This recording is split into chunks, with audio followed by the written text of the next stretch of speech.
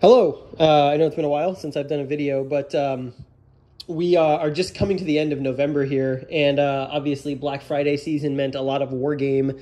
So we're on sale at various publishers, and I just want to do a quick recap of some of the new stuff that's entered the collection because of it. The reason you're looking at a white box right now is because this is one of the items I picked up in the GMT sale. GMT's yearly sale is amazing for picking up games that maybe you didn't P500 because you weren't sure if they're going to be any good. There's an example of that in my stack that I'll show you in a minute. Or if you forgot to P500 a game that you knew you wanted, again, another example in my stack that I'll show you, or, accessories or other things you've had your eye on for a while. And that is what this is. This is an empty white GMT 3-inch box. You can't beat the price when it's 50% off. I think it was $4, something like that. And the reason I got this is because I have a bunch of magazine games that I would like to not leave loose and I would like to store. And so I can fit a bunch of them inside plastic bags into this box. And so that was one of the items that I picked up. I also picked up a new stack of counter trays. Always need some of those. But let's start with GMT. So over the last couple of weeks, I have gotten a chance to play some games by GMT that I actually didn't have pre-ordered, but ended up really, really liking. And the first of those is Downfall, Conquest of the Third Reich. I got a chance to play this for the first time about a week and a half ago, 2 weeks ago maybe, and it is phenomenal. You may have seen this appear in some of my GMT Weekend at the Warehouse videos where John Butterfield was doing play tests. The game is superb. It's just so smart and elegantly designed. It's got all of those Chad Jensen hallmarks with a lot of great communicative visual information in the game. And I really like the initiative system. I keep telling people, what if World War II had Takedo's turn structure? If you've ever played Takedo, it uses kind of the same thing where if there's a track and if you're the furthest back on the track, you get to take your turn.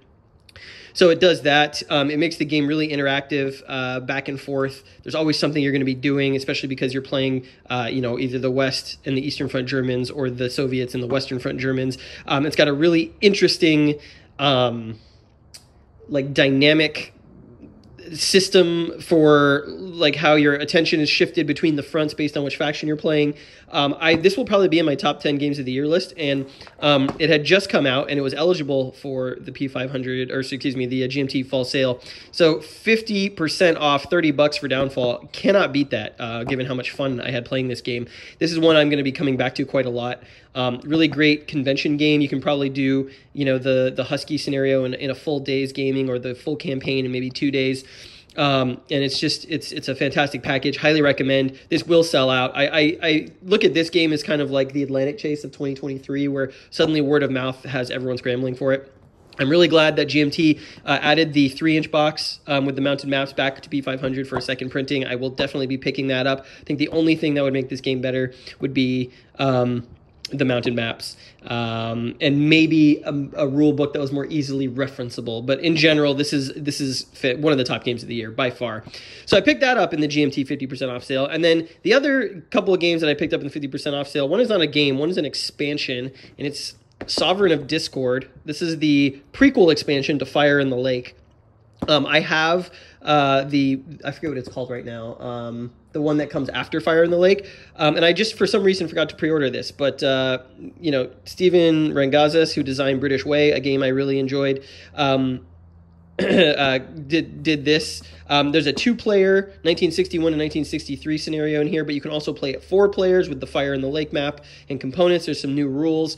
What I think is really cool is this comes with some new cards for the Fire in the Lake deck that you just throw in the deck for even more variety in Fire in the Lake, which is a game that I have played several times but have not played enough, and I would like to get back to it. But I think more importantly, and one of the things I would like to do, is you can take Sovereign of Discord from 1961, play through it, have your finishing state set up Fire in the Lake, play through Fire in the Lake, and then you can play the second expansion, the one that comes afterwards, all the way through 75. So you've basically got 15 years of Fire in the Lake that you can play as one giant campaign, from expansion to game to expansion. And I think that is super cool. Definitely makes this the biggest, most sprawling coin game out there, and it's already just a phenomenal game. So I picked up Sovereign of Discord. You can see here, I'm really excited see how this kind of changes. And one of the other things I should mention is that the two-player action selection matrix, which I don't think is on here, you can actually use that for a couple other things. So it's kind of the same one that's found in Colonial Twilight, but you can also use it for the two-player scenario that was in C3I for the Southern campaign of Liberty or Death, which is a two-player variant to that game that I have not yet tried, but having the two-player turn matrix from this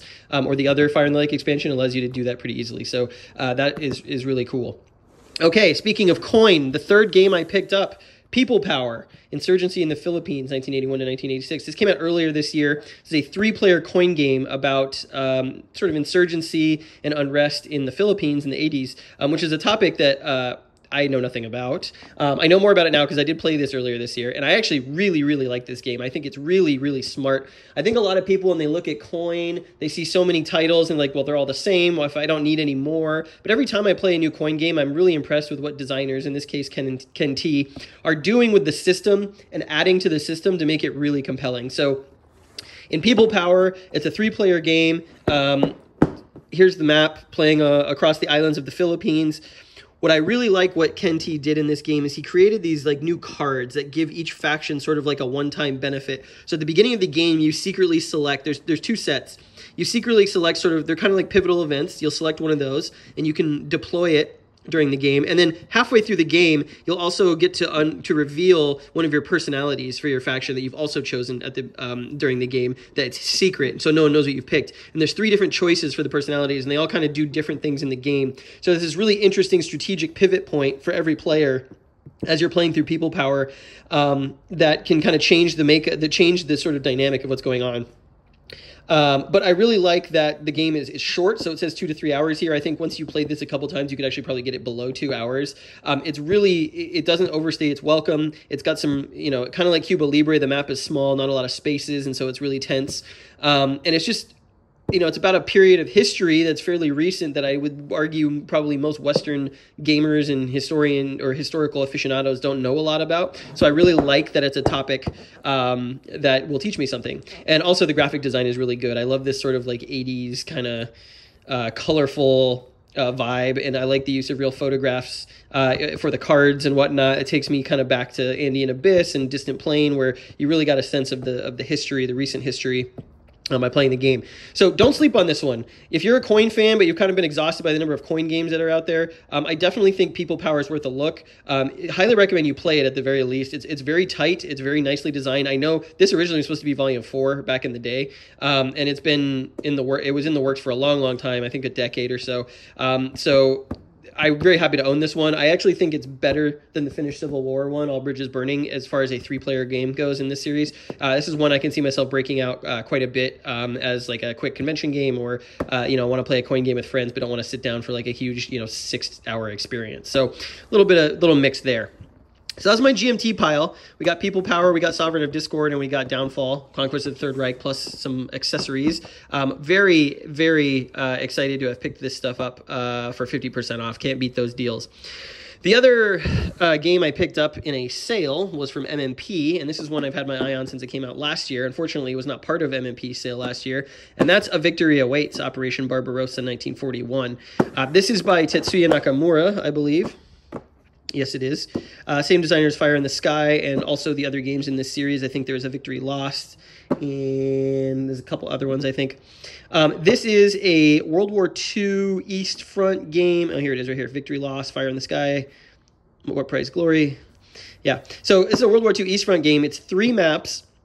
And it chronicles basically Operation Barbarossa from 41. It's 9 turns. It's a chip pull game. This actually uses the same system as some games from Revolution, the Three Crowns games, so like Poland Defiant, Across the Narva, and Königsberg.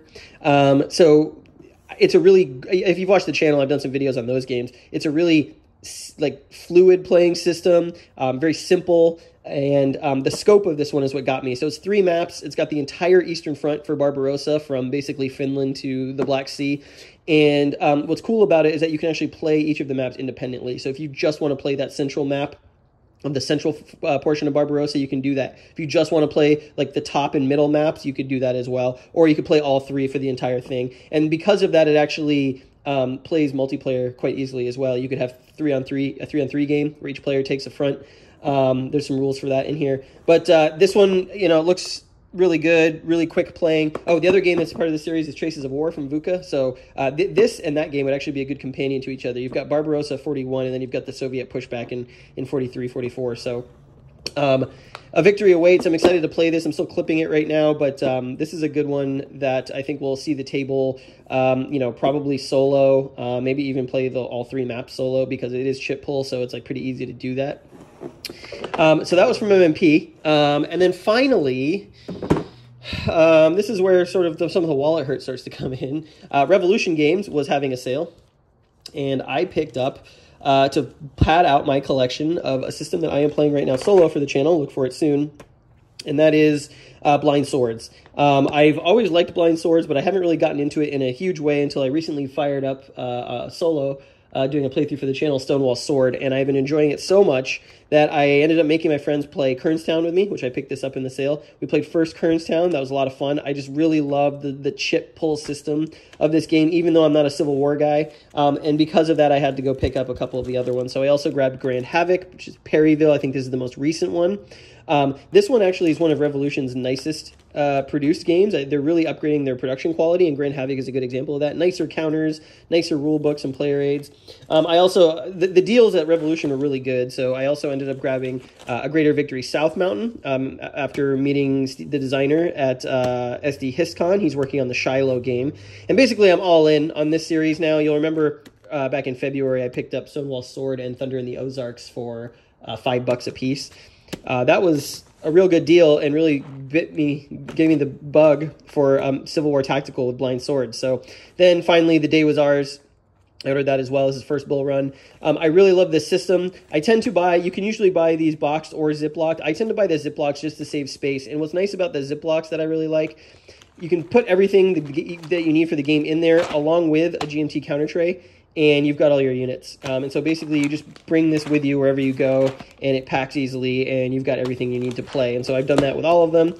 South Mountain in here. No, I'm busy clipping South Mountain. But Grand Havoc in here. Sometimes there's maybe too many counters for one tray, so you can see here I bagged the shaken markers, but everything pretty fits and organizes pretty well with Blind Swords because it's all brigade and division based, so you can use one tray for all of the brigades. And then, yeah, Kernstown. So, like I said, I'm playing Thunder in the Ozarks. Kernstown's interesting because it's first and second Kernstown, and you have different orders of battle in each of those games. I played first Kernstown with a friend of mine. That's, I think, a really good intro scenario. Not very many units. It's pretty small, and it kind of shows you some of the basics without getting too complicated. And then second Kernstown is a lot bigger. I have not yet played that one, but you can see because of the number of counters in this one, first Kernstown is bagged in baggies, and then we've got second Kernstown and game markers there in that. So yeah, that's I've got 6 of these now. I think the only ones that I'm not going to get are Devils to Pay, which is Tiny Battle, and the First Day at Gettysburg by Revolution, because I have a Most Fearful Sacrifice, and basically Most Fearful Sacrifice has both of those scenarios and Days at Gettysburg in there, and so it's kind of redundant to own those. But there are some new Blind Swords games coming out next year that I'm really... Chickasaw Bayou is one of them, and there's another one that Revolution should have for pre-order on their site at the beginning of the year. So I'm excited to get these to the table and play these. These make really great solo experiences and good head-to-head experiences. It's very rare that I find games that play equally as well solo and head-to-head. Usually when I play solo, they're missing something. I would say that Blind Swords is one of the few systems that you could do both very fulfillingly. So that is my war game sale of 2023 pickups list. Let me know what you got, and let me know if I missed anything that I should have looked at. I am probably done buying games for the rest of the year. I know that GMT is going to be shipping a bunch of stuff I pre-ordered, including Banish All Their Fears and Tanto Manta here in the next week or so. So hopefully those come in before the end of the year. But otherwise, I'm looking forward to the winter convention season and getting a bunch of this stuff played. I will be back soon with that aforementioned Stonewall Sword playthrough and maybe some other stuff before the year is over. Bye.